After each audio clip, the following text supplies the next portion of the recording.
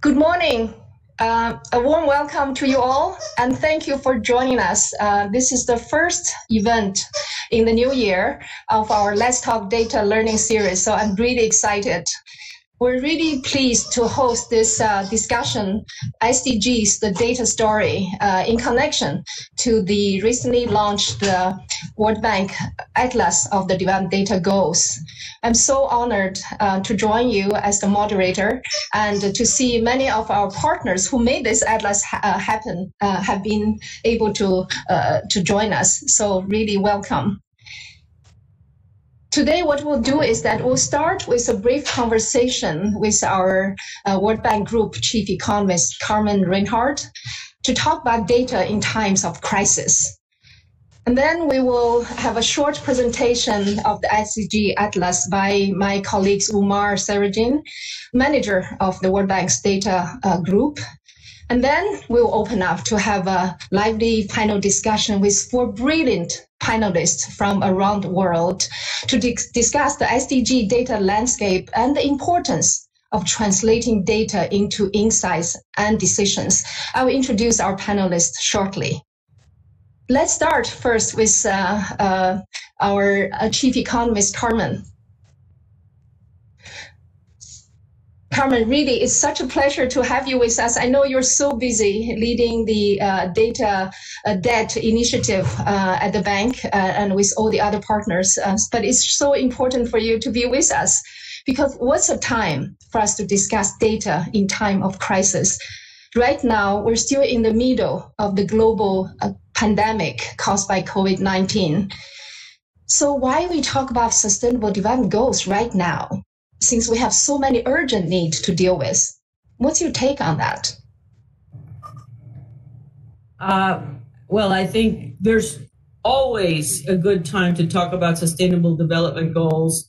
And we can elaborate on this later, but because, you know, the setbacks that we are seeing to our, you know, agreed upon desirable development goals.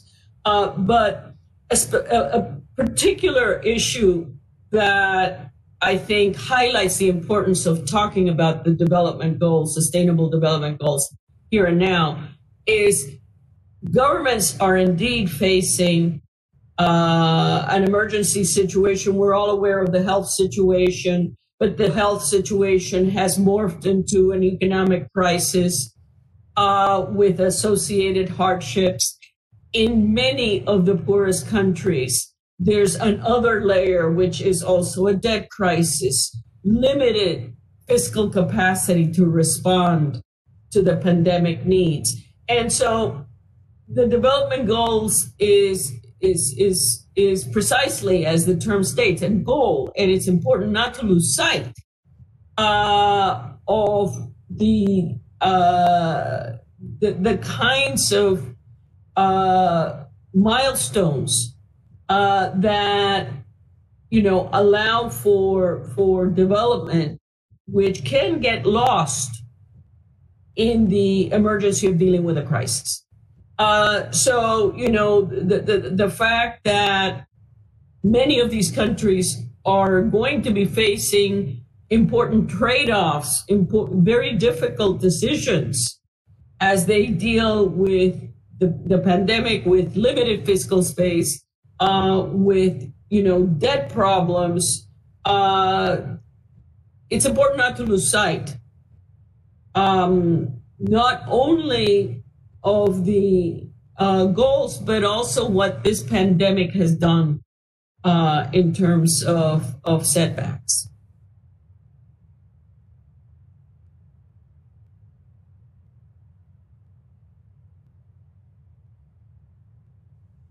Sorry.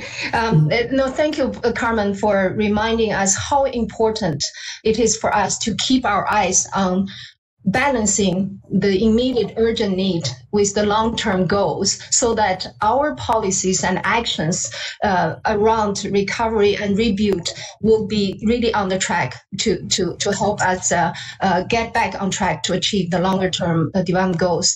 So thank you so much. It's amazing to see that you joined us. You joined back right when the global pandemic started to cause wide-ranging, cascading consequences. But you stepped right into it and providing the intellectual leadership for the Debt Service Suspension Initiative. At this time, the SDG Atlas was being prepared to highlight some of the key areas most affected by the pandemic. In your view, what are some of the most concerning setbacks brought on by the pandemic that we really need to focus on so that we will have a healthy recovery to our path to achieve the SDGs?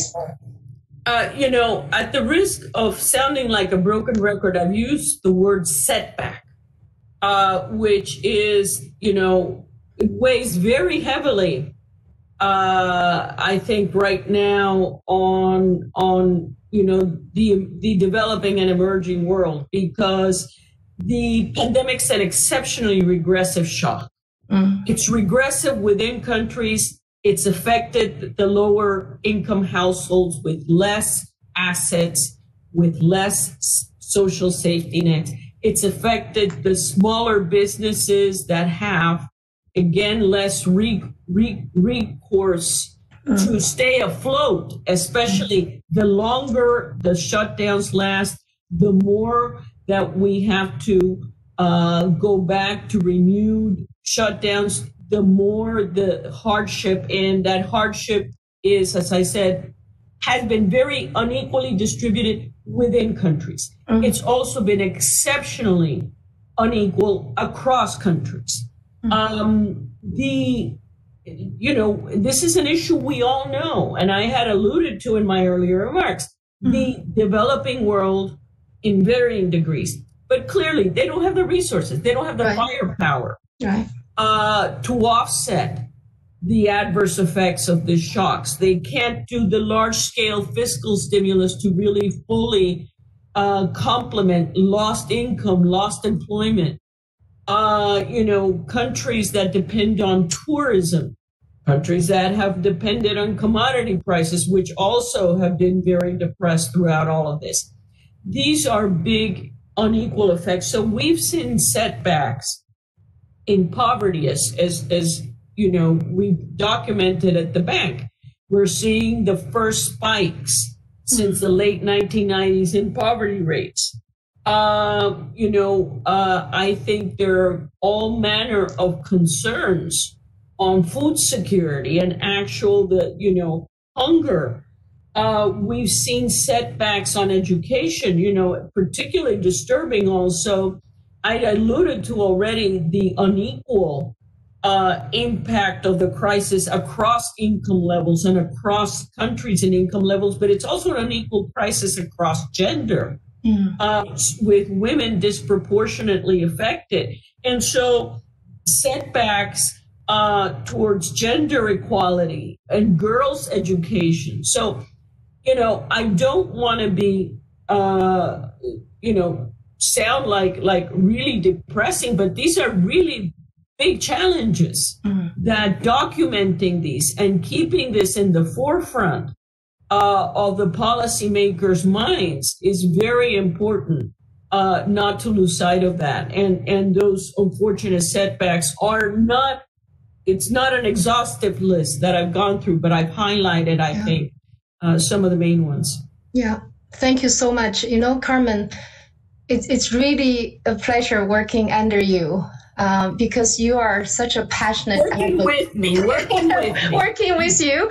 No, seriously, because you're such a passionate advocate for the most vulnerable and for really keep on reminding our policymakers where we should really focus on, and especially in this crisis time, that where the policies decision need to be made in order to really make sure that those people are not further left behind. So thank you so much. Another thing that I really enjoyed working with you is that you are also a big advocate for better data and for better communicating with data to influence the development thinking and policy making. So I'm really, really glad. But now, I know that I'm very proud of how the Atlas has taken a very creative approach to tell stories about the most pressing issues in development. So my next question to you may be a bit biased. Do you find the Atlas has done a good job? And how useful is it in adopting this new creative approach to inform a wider audience about SDG progress and setbacks?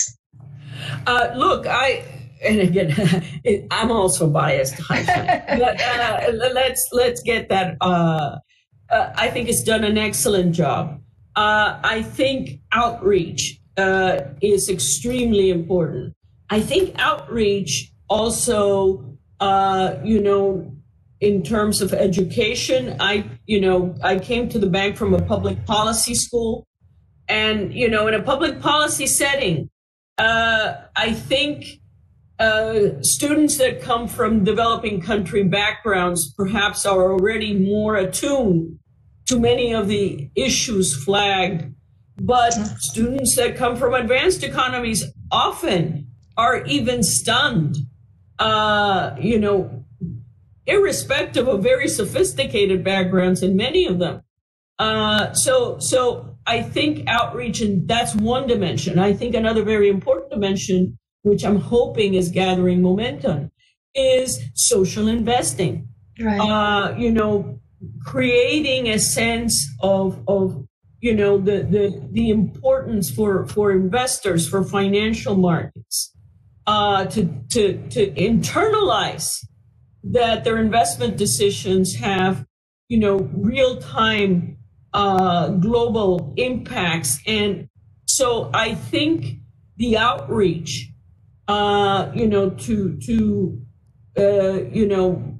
ranging from the, generation that is still being shaped to the practitioners and to the private community, I think it's very important. So, those stories that you're telling are very important.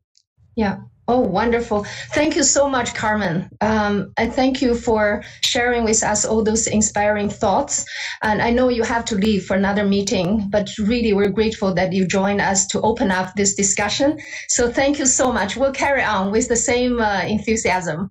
My pleasure to be here. My pleasure. Thank you all. Thank you. Thank you, Carmen. Now let's move to Umar, who will be presenting to us the SDG Atlas 2020. Thank you, Aishan. Thank you, Carmen, for that great discussion. I'll now stop my video and share my presentation with you.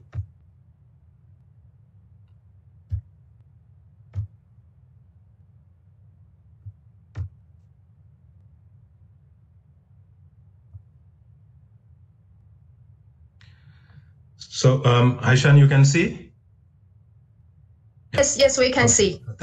So, the Atlas is about communicating complex knowledge on international development in an accessible manner. So the bank has actually done atlases since 1966. And I wasn't even born then. And in 1966, you can see these hand-drawn maps with just two statistics, GDP per capita and population. And look at Italy here, looking like a stylish boot. Over the next 50 years, we evolved a lot, especially when SDGs came around. The bank was very actively engaged in the UN process of how to measure the SDGs. And from this engagement, it became clear to us that SDGs were inclusive not only in its agenda of no one left behind, but also in terms of including many stakeholders in the formulation of the goals. This really inspired me. It inspired all of us. And we started thinking about how to communicate about the goals in a more inclusive manner. And this resulted in 2017 and 2018 atlases. And actually, we produced it with input from the whole of the bank. And this is, of course, complementary to the work that the UN does, because the official and definitive SDG monitoring report is published by the UN, and this is an extremely popular publication. Now, the world has been changing very fast. And to meet the moment, we changed again in 2020. We introduced innovative visualizations and interactive storytelling, scrollytelling, drawing inspiration from the data journalism approaches of outlets like New York Times and the Wall Street Journal. And I'll just give you one anecdote. When I showed the 2018 atlas to the then chief economist of the bank, she really appreciated the product. And very excited, I showed it to her colleague, another professor who is my friend. And he said, wow, this is amazing. I will show it to my daughter. And his daughter is an 8th grader. That's who we try to reach, right? From the young student to the chief economist, policymakers, academics, media people, classrooms, anyone who is interested in development. The atlas covers 17 goals, and it's a large canvas, and we have a lot of stories there. I will just now give you the actual web experience. So this is our homepage, and we have 17 chapters here, discussions on all of the goals. So I'll just start discussing quality education, which is SDG goal 4.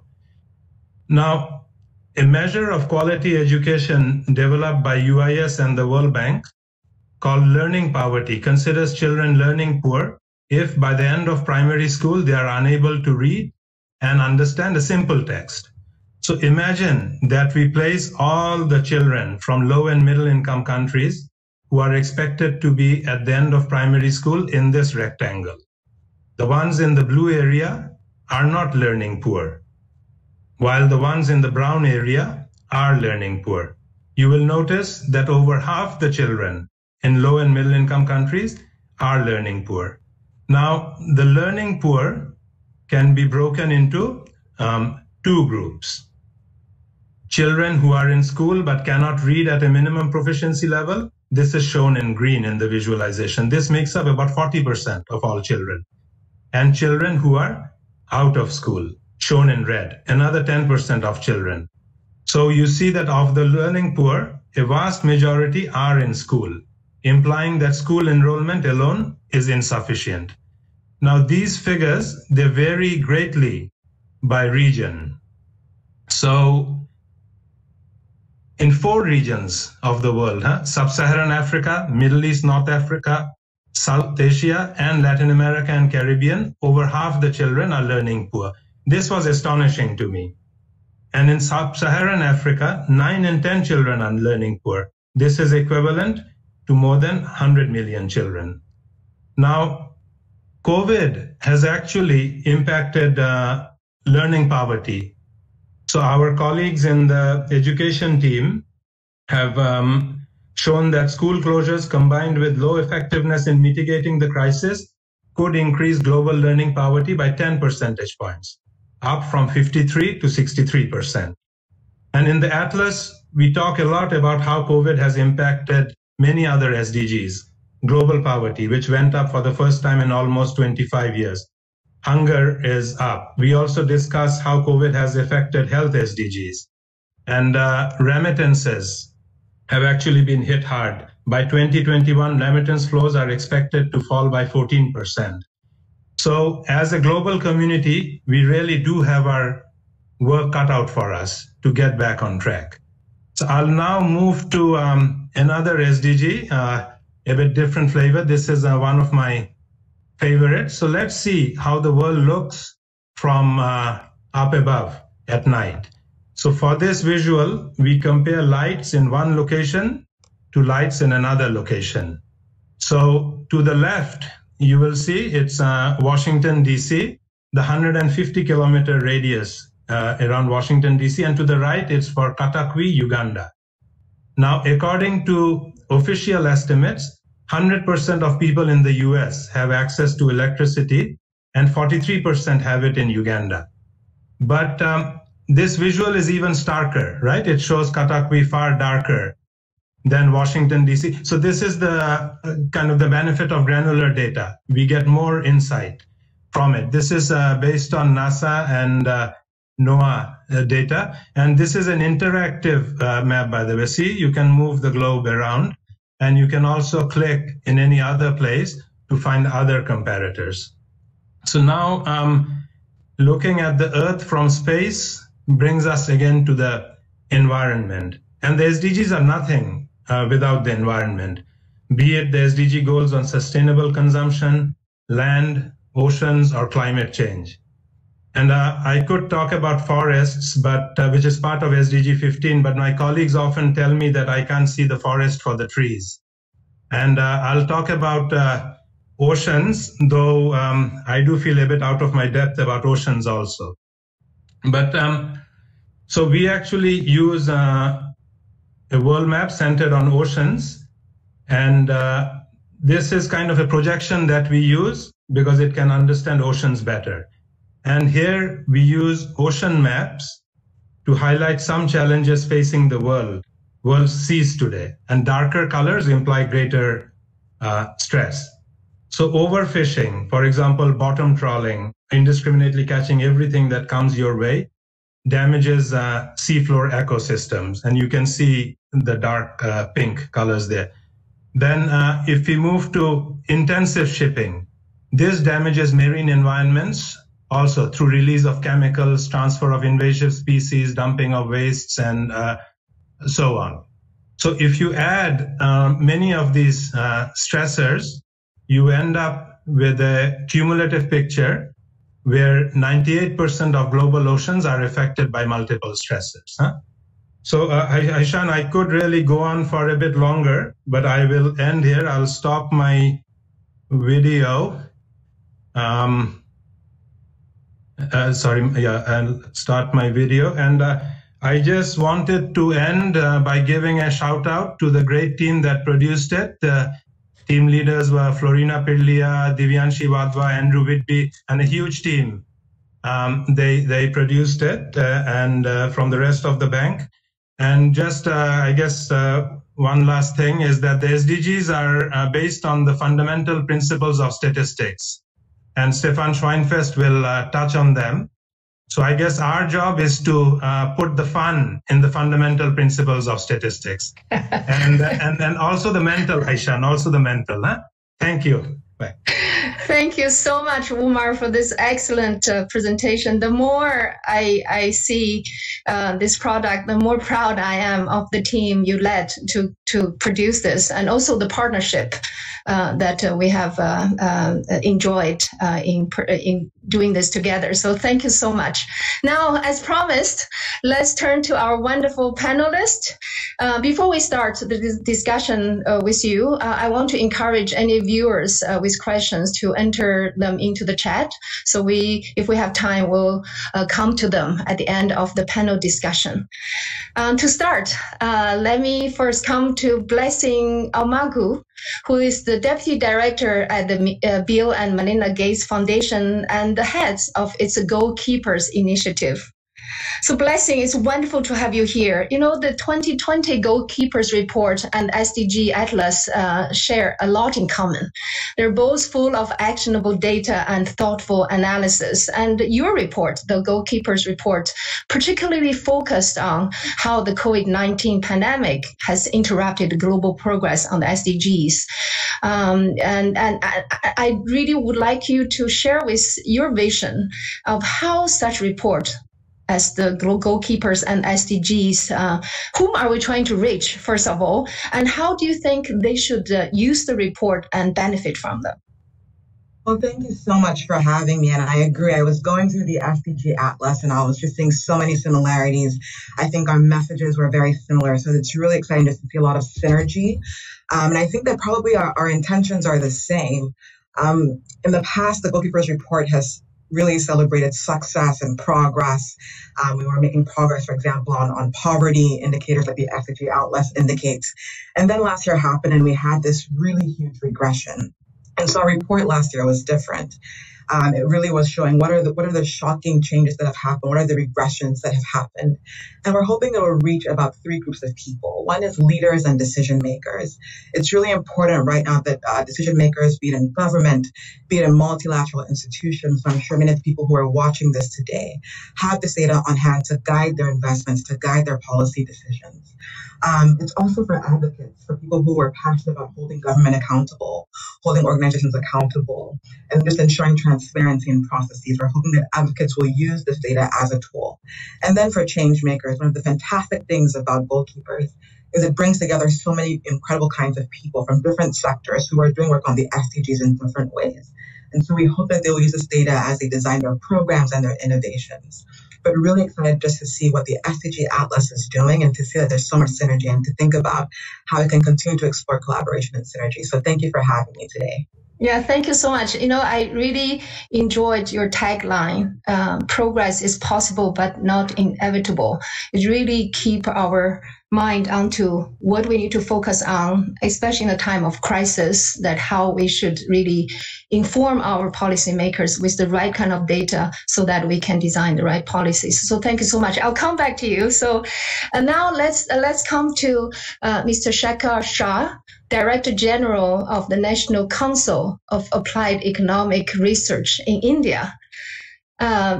Mr. Shah, you are the head of the largest think tank in India. You are active in advising and exchanging views with the government, policymakers, and the public. And as a former World Bank colleague, you have unique insight into how to tell the SDG story. So how do you see a publication like the SDG Atlas as being useful for policymakers and politicians in your real practice? And how can we do better to help turn data into decisions? Thank you, Haishan, and Umar for having me. It's a pleasure to be here. First thing that hit us when we looked at the new SDG Atlas is just the quantum leap that the data group has done in terms of how to make data more persuasive, how to make it communicate complexity, how to capture the spatial dimensions of data, the intertemporal dimensions of data. And I'm so glad to see Susanna Gabel here because she's sitting at Stockholm, I assume, and we always think of Hans Rosling as the man who transformed our thinking about what data does. And of course, given my age, I go back to Edward Tufte and the kind of work that he used to do with this famous Napoleonic War graph that you're all familiar with. So I think the tremendous aspect of data visualization and what this group is doing, and what indeed the previous 2017 and 18 data atlases did, is that they make data come alive. And politicians and policymakers with extremely limited amounts of time simply do not have the ability to wade through paragraph to paragraph of text, irrespective of how well written it is. So it's really imperative that in this pandemic age, when attention spans are so short simply because there's so much to do, that we really pinpoint these aspects and come across as definitively and as persuasively as possible, especially when data becomes interactive. And it's great that they are following the lead of the New York Times, which I think is absolutely the best in the world in terms of what they've done with pandemic-related data. But when you make data interactive, then you've got a natural kind of scenario situation that you can play with. And policymakers ask you a really serious question. And if you're well prepared, you say, just hold on for a second. I'm going to run the scenario on my data. And boom, you see something emerge that just completely blows their mind. And they tell you, this is right. They tell their assistant, we need to look at this and let's invest in this, or let's get Mr. Shah or his colleagues to come in and tell us more about it. I think the power of data is just being realized.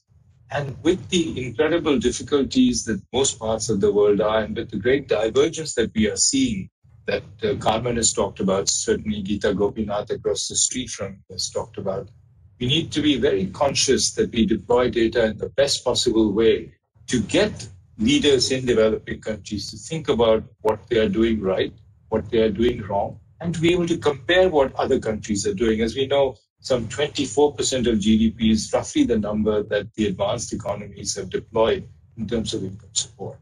The average for EMDs, emerging market economies, is 2%. And being able to see and play out the impacts of that in terms of social protection, in terms of the demand push that this data can give, is incredibly powerful and it's really important for us to do. So that's why I think what you guys are doing is just absolutely great. Thank you so much. You know, it means so much to us to get your nod on this product, and it's just really encourage us to continue to innovate and do better. So thank you so much. You acknowledge Susanna, and so let me turn to Susanna.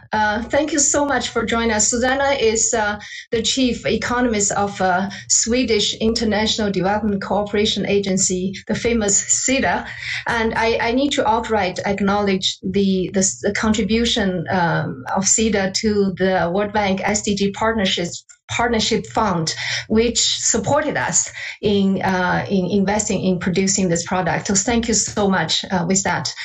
But beyond that, I want to really turn to you to the fact that you have been studying economic crisis throughout your career. And this pandemic has really reinforced the critical importance of data-driven decision-making, which you have repeatedly stressed is as so important, how we should help define the development narrative with the real power of data and the right use of data to inform the decision making. So in that context, I'd love to hear from you, how can bilateral donors like SIDA and the World Bank more effectively convey data and analysis, as well as better enable governments to use this data to support resilient recovery from the COVID pandemic, but also get back on track to achieve the SDGs?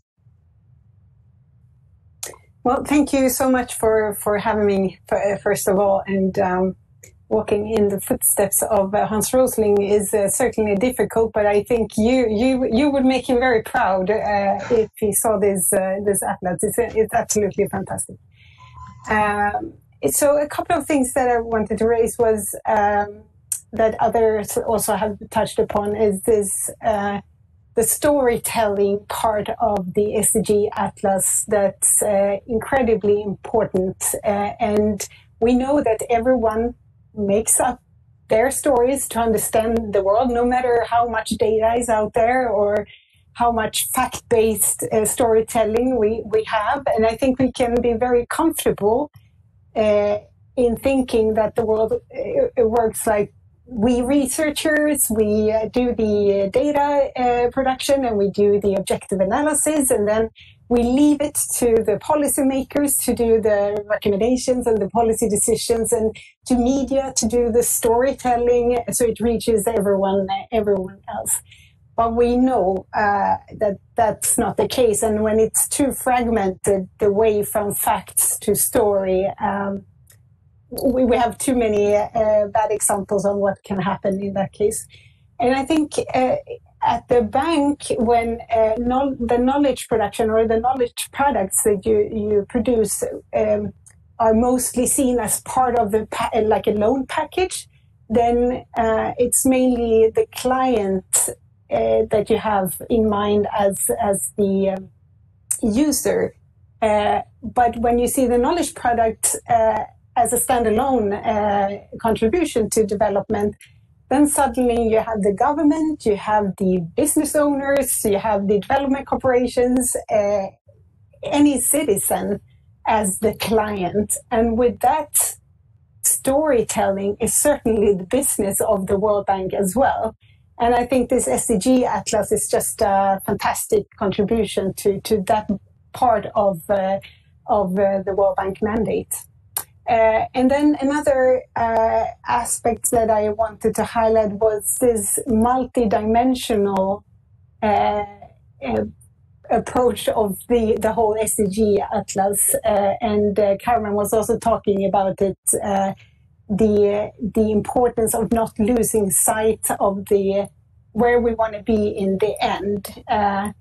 I think it's partly that we keep with the long-term goals, that it's important that you have this multidimensional approach, but also in a shorter term, and how we deal with the crisis, because COVID has shown us very clearly that if we don't look at data and evidence in a multidimensional way, we can't stand against crisis as resilient as we could otherwise. And I think this SDG Atlas doesn't shy away from that, but tells stories that also show how the different goals are interacting with each other. So that's extremely important. Right. Yeah. Thank you for reminding us on the criticality of looking at development from its multidimensional nature, but also really try to work together to improve our measurement and approaches towards capturing that multidimensionality. Now, let me turn to Stefan. Stefan Schrenfest is the director of the United Nations Statistics Division. He's my long-term partner in the statistical community and also a great friend. And when it comes to SDGs, of course, UN and the World Banks have been strong partners on SDG monitoring and communication. So, Stefan, we are indeed in the decade of action, as we have only 9 some years left to achieve the SDGs. So what insight can we gain on achieving the SDGs through initiatives such as the SDG Atlas and your own report, official report on the SDG progress? No, hello, everybody. And it's always great to be with you, Haishan and Umar and your team. And thank you, Umar, for reminding us that fundamental principle starts with fun. And I can take that thought even a little bit further. I just realized that the UN is also in the word fun, and it doesn't happen very often that I start my working day smiling, but you always make it happen. And of course, Haishan and I will work very closely together. We went to statistical kindergarten together. So World Bank and UN are well connected on many topics. But what I really like here is that we are talking not only about monitoring, but also communication. I think this is very important. We work for Statistical Office, so they are primarily concerned with the production of information. But then, of course, it is important to also communicate the information and bring it to the right users. And users, there are plenty of users. There are the very high-level official users, like I have to serve the General Assembly and give them an authoritative report every year on the status of the SDGs. And we work very closely with the national statistical offices and 40 international agencies. And we produce our SDG report, which is, of course, based on our SDG database. But that's a very specific audience that we have in mind.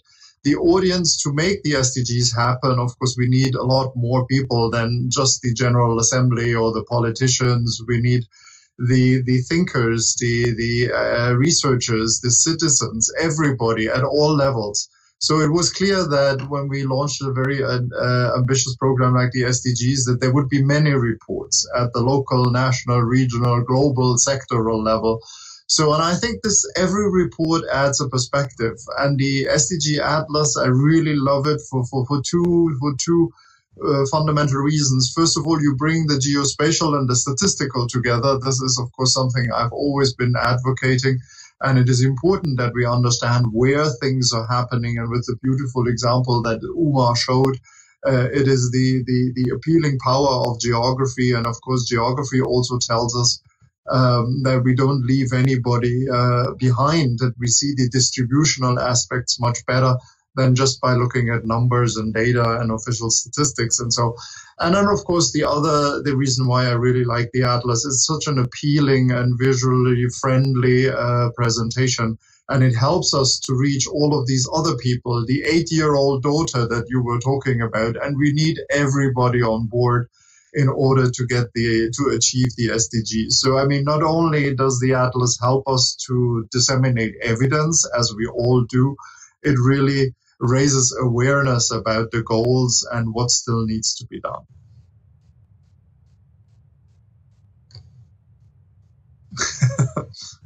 I think you're muted, Haishan. sorry. Trying to avoid the dog barking. But thank you so much, Stefan. Definitely we'll continue our strong partnership. It's really wonderful to have you with us. We still have some time, so let's go to another round of questions. And meanwhile, we have received some questions from online viewers and participants. So I might wave into some of the questions to our panelists. So now let me come back to Blessing. Blessing, you in the Goalkeepers report made it very clear, what we do now collectively to combat the pandemic and jumpstart the global economic recovery is really mission critical for paving the way to achieve put us back on the achieving the SDGs. So what do you see as the major urgent priorities for low and middle income countries in particular in this regard? So very briefly, it's a big question, but very brief answers. Thank you. As succinct as possible. I think one quick thing is this pandemic has really shed light on the false binary between high income versus lower middle income countries, developing versus developed. We've seen levels of poverty here in the US where I live that mirror levels of poverty in Nigeria where I'm from. We've seen health structures that need a lot of work in the US that we see in parts of Nigeria and where I'm from. So it's an interesting thing to think in this time about what that binary is and if it still holds in a post-COVID world. That being said, and I should add one more thing, is in our report for this year, we talked about how in America, about 46% of Black and Latinx people couldn't even afford their rent in August. So again, you see the poverty levels here are high. But that being said, I think a strong health response is the best stimulus to economic recovery. Healthy economies cannot be created or sustained without healthy people. And I think global cooperation will be key in ensuring equitable distribution of this vaccine.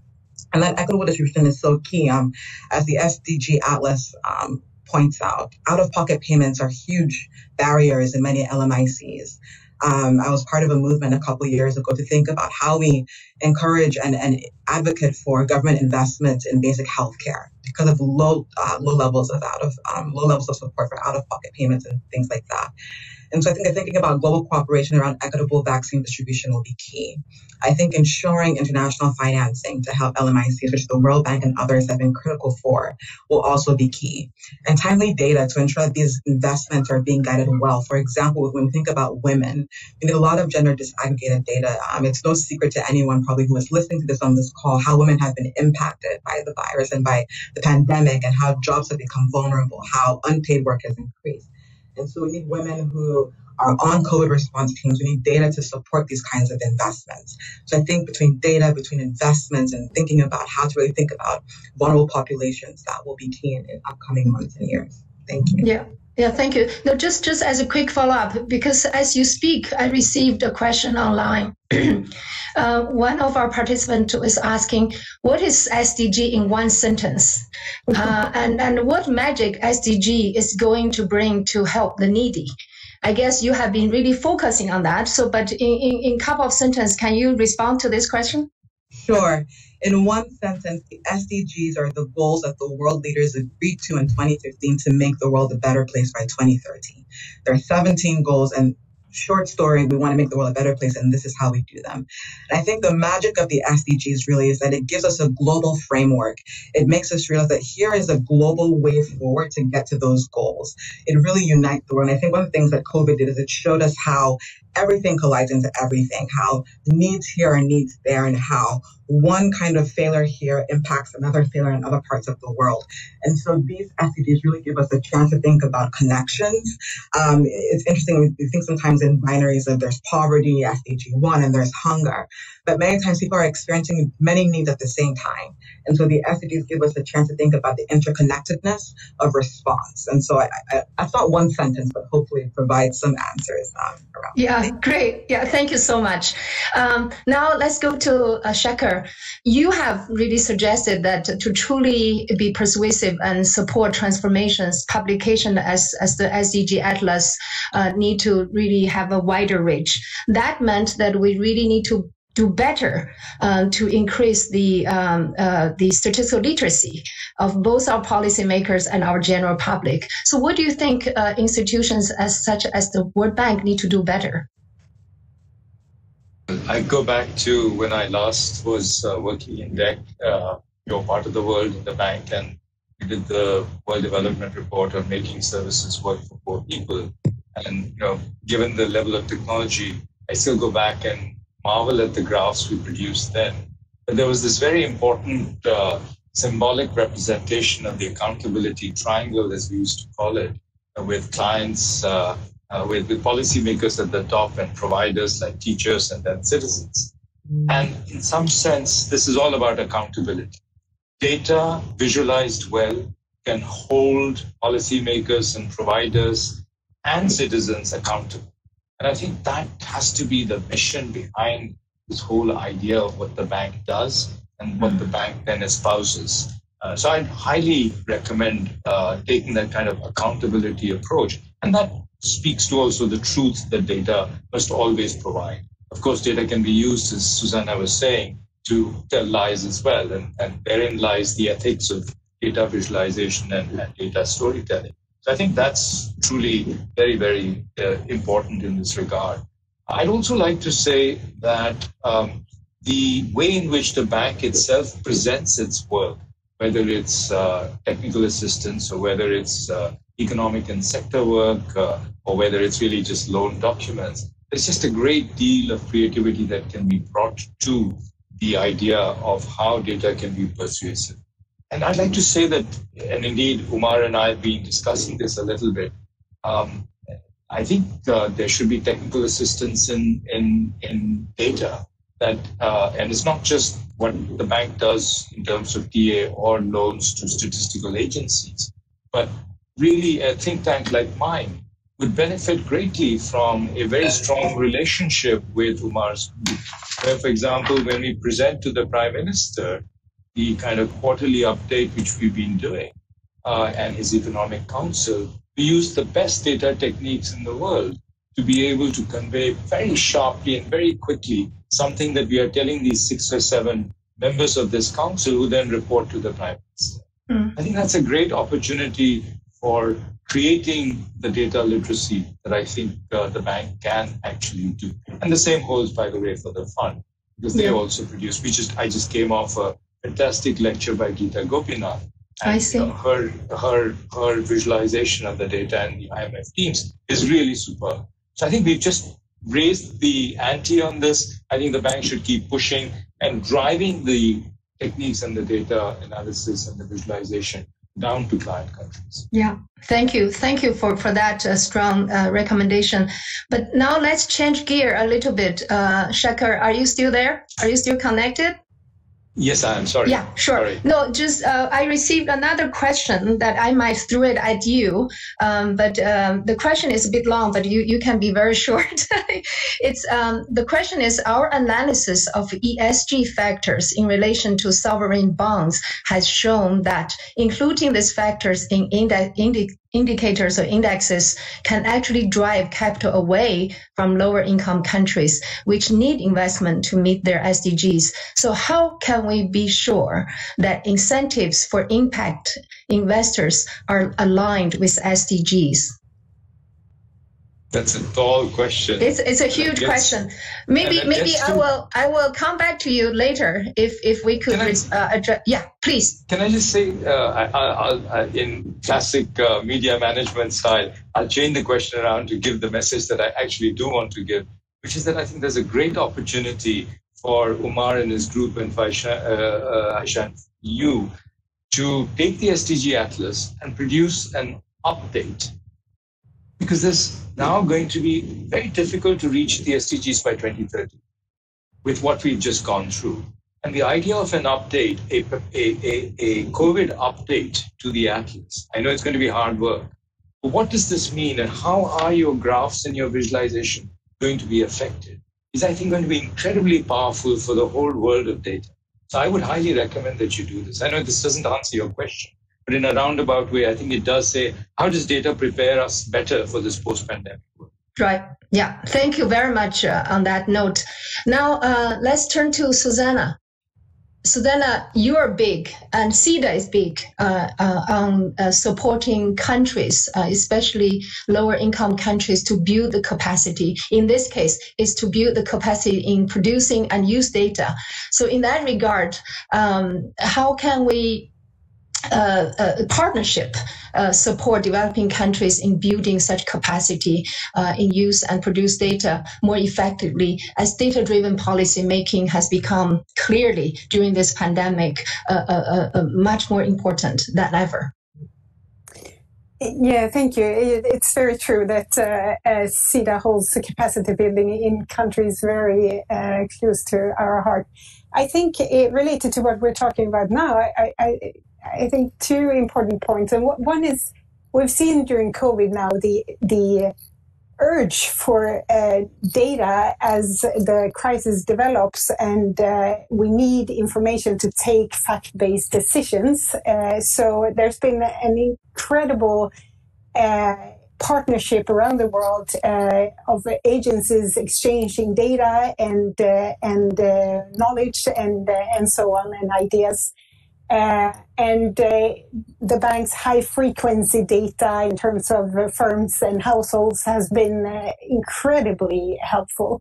So in terms of building capacities in our partner countries, I think it's important to ensure that these initiatives really continues, but because they are shown to be very, very important.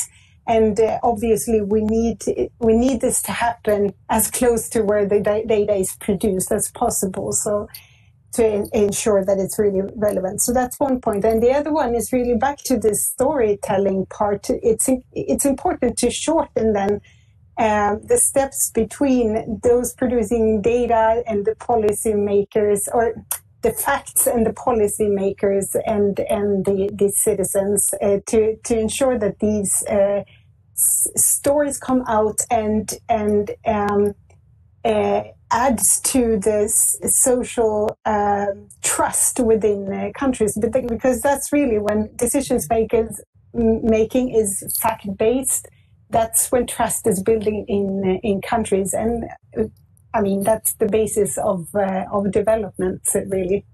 Yeah, thank you. Thank you so much. Before I turn to Stefan with a couple of questions, I just want to share some of the questions we have received online, and to see if at the end we have a couple of minutes, so any of you would like to respond to that. One is, how can achievement of SDGs be incentivized? And another is, the SDG indicators measure development outcomes.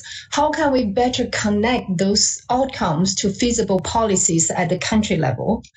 And another question is, how can we alter the methodology in the context of COVID-19 impact on SDGs? So I'll just throw this open and then see which one of you would like to address. But now coming back to Stefan,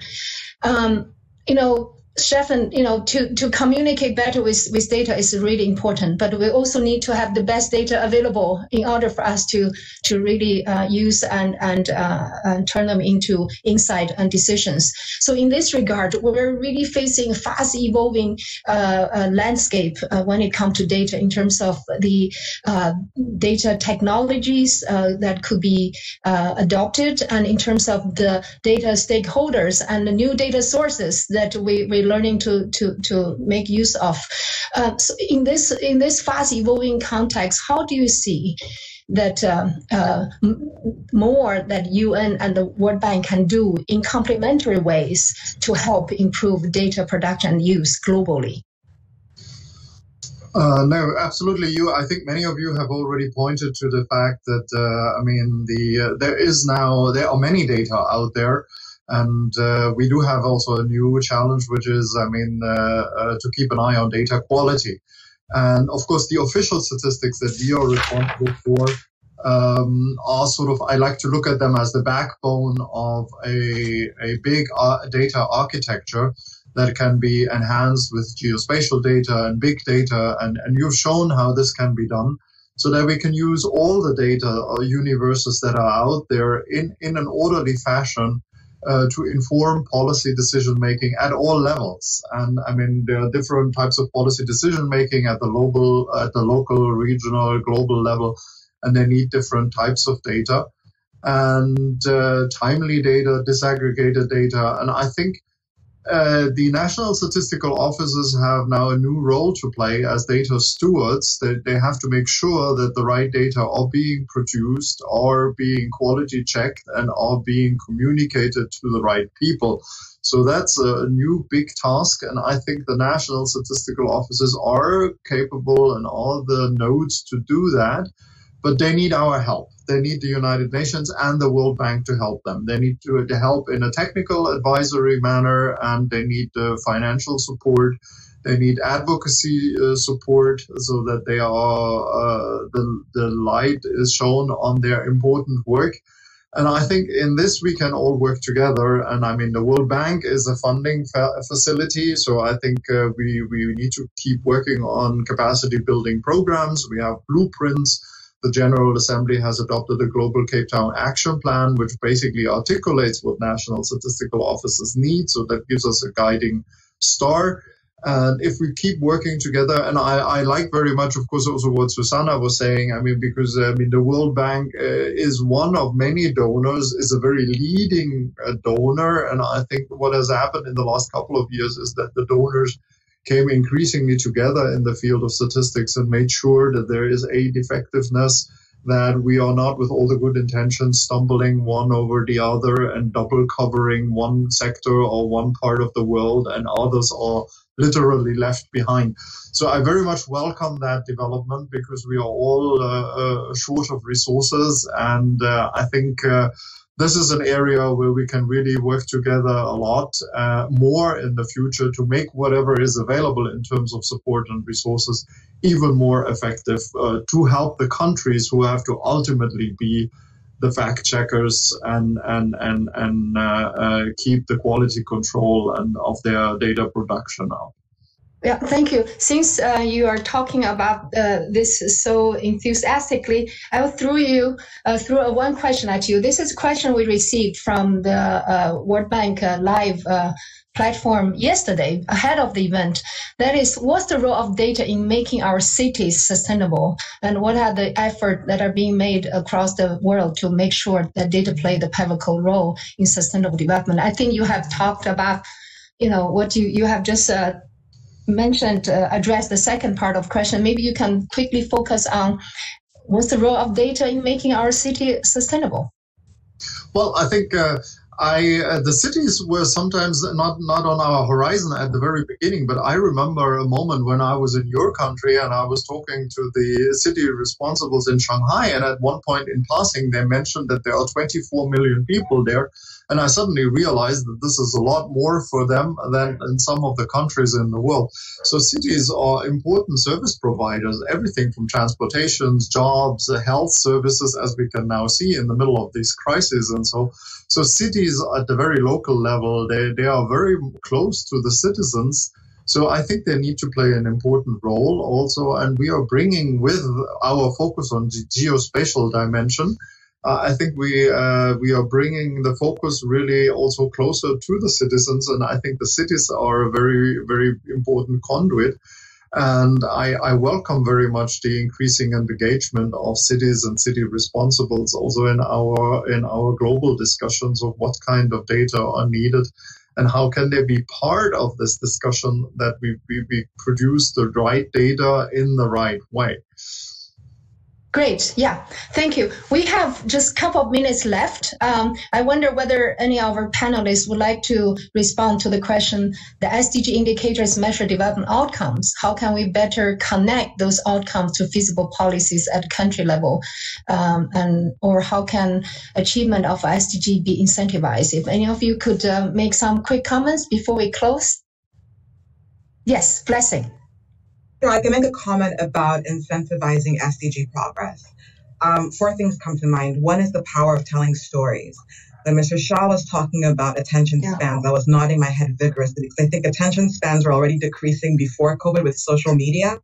And in a post-COVID world, I think attention spans have gone down drastically. Mm-hmm. But there's something to be said about the power of stories to really galvanize citizens.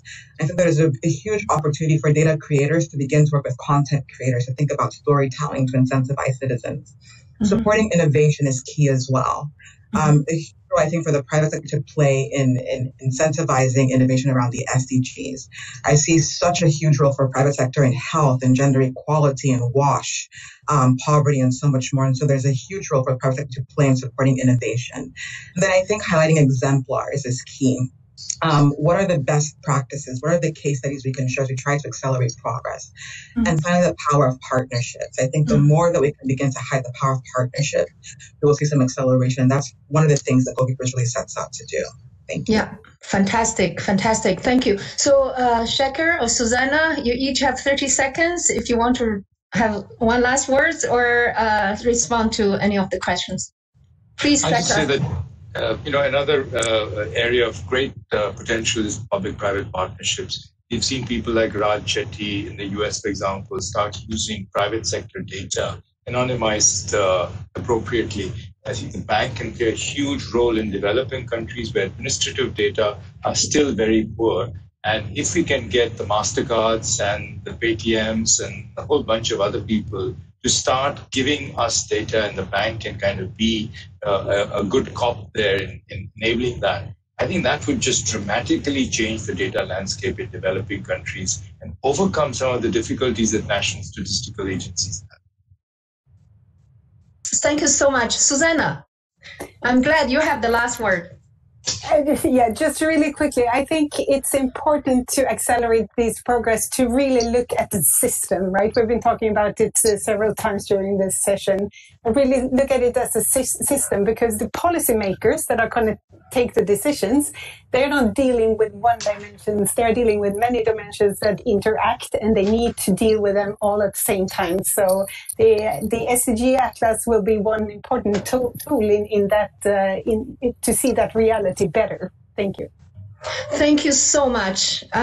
This brought us to the end of this event. Of course, I hate to close it, but it has been such a fascinating discussion. I'm really glad the SDG Atlas product has spurred so much insightful discussions, and I really appreciate our panelists and also the online participants for sharing your questions and your thoughts. This just gave us such a boost of energy for continue to innovate and to make sure that we learn from others and try to stay at the cutting edge in bring data to into real insight and real decision making, so that we can see that we not only manage the current crisis but also help to guide the world towards achieving SDGs in the longer term. So with that, thank you all very much for your participation. This is really a joy to be with you all, and thank you. See you next time. Thank you, Aisha. Thank you. Bye-bye. Good night. Bye. Bye-bye. Thank you. Bye. Bye. Bye, Susanna. Blessing.